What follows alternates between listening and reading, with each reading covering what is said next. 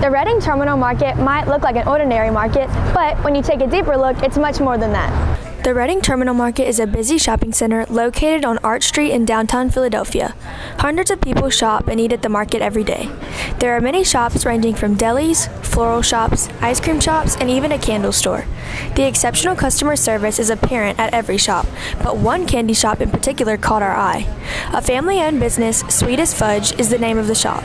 The whole Reading Terminal Market is basically like a family. Like the way I like to see it is it's like a tradition, like a potluck, right? Like we all bring our own little niche of our communities all together in one Philly community. The bright colors and the abundant amount of candy and snacks to choose from drew us in.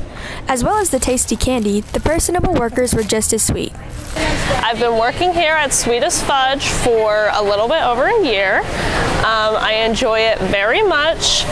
When you work here, nobody's ever sad because you're always selling people candy.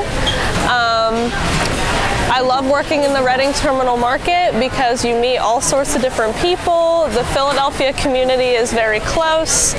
The shop has everything you can imagine. Familiar candy, such as homemade fudge and candied apples, to extravagant candy, such as gummy Lunchables and freeze-dried candy. As well as owning the candy shop, the Byler family owns several of the other stores in the Reading Market. They own Byler's Pickle Patch, Byler's Donuts, and Byler's Bakery. All of these places produce delicious food that is homemade for people every day.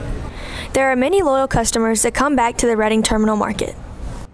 Places like Sweetest Fudge keep the Reading Terminal Market a sweet place. I'm Elizabeth Vanderloof for BNN.